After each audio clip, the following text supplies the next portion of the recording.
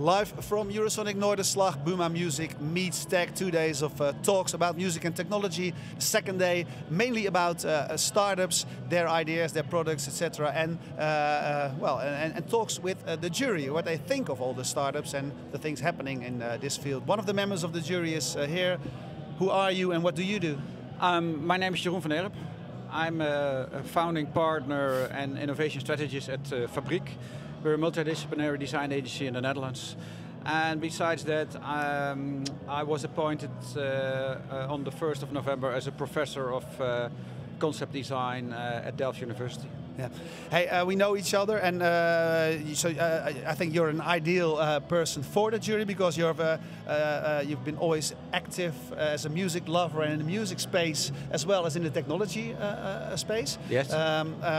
So a lot of history over there. As a member of the jury, and if you talk about this space, what sort of trends and things do you see happening over there? What is happening in this field? I think there is a lot of enthusiasm. I think that's the first thing you see. There are a lot of people, students that really want to build their own companies. If you would ask students 15 years ago, what do you want? They would have said, we want to work for an exciting agency or a big company, and now they all want to start their own company.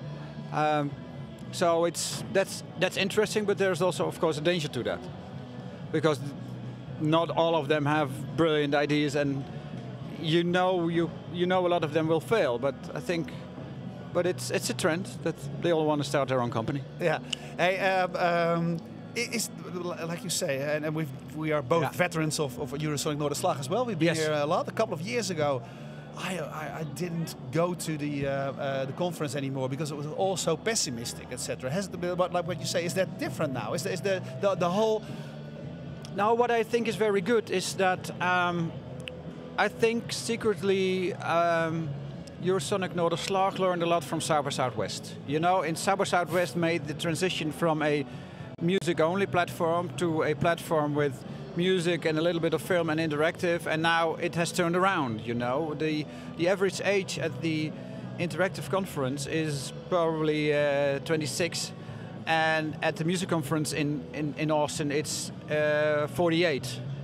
And what you also see there, that it's more coming together, and I think that's important because music industry is pretty much dominated by the old school people, and that has to change. Yeah. Hey, and well, you said I see the enthusiasm and people wanted to start the startups. Yeah. Yeah, but like you said as well, we can't all work at. We can't have a world with only startups. So that's why it's interesting. This competition is interesting, and may the best win. Yeah, yeah. And when you look in, when you look at startups in the music, and you can compare it because you visit a lot of other things. How is there more enthusiasm than their craftsmanship, or is it more? You sometimes think so. That it's more say that because music is so much about passion and not about solving a problem. No, that's true. And I think. The passion is good because then you have a starting point, you have something to go for, but it's also sometimes a trap because you know, a good startup has an idea that combines developing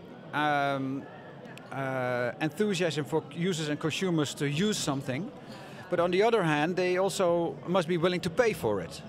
And there's a thin line between enthusiasm and liking a product and willing to pay for it. And you see that often a lot of music lovers think that a good idea is something you like, you're enthusiastic about it. But they often forget to really investigate, are people willing to pay for it? And on the other hand, it has to generate business. So the best ideas are the ones that balance between creative ownership. Somebody wants to produce it, wants to keep it in the air, wants to maintain an app or whatever, and people willing to pay for it. And And so the best startups are the ones that have an overview of both sides. So what do you look for in the startups today? I'm looking for good people. I think that's the best. That's crucial. I mean, people really have to combine creativity with entrepreneurship, so that's important. And a real good idea, self-reflection. Okay, we think it's a good idea, but we see here is a problem, and we're looking for people to helping solving it. So that, but mainly a real good idea. Okay, and have you already seen most of them, or? Yeah. And I know some of them, and there are a few very promising ones in between them. Okay, so we will be seeing them, all of them here later on, and we'll be hearing after that from the jury what you thought was the best one. So thanks a lot, Jeroen. Okay, you're welcome. Okay, thank you for watching now, and the rest of the day will be mainly about startups, their pitches, and later on what the jury thought of them, and I think and what the public thought about it as well, because there's an app. Look for it in the stores of your phone, and you can vote yourself as well. Thanks.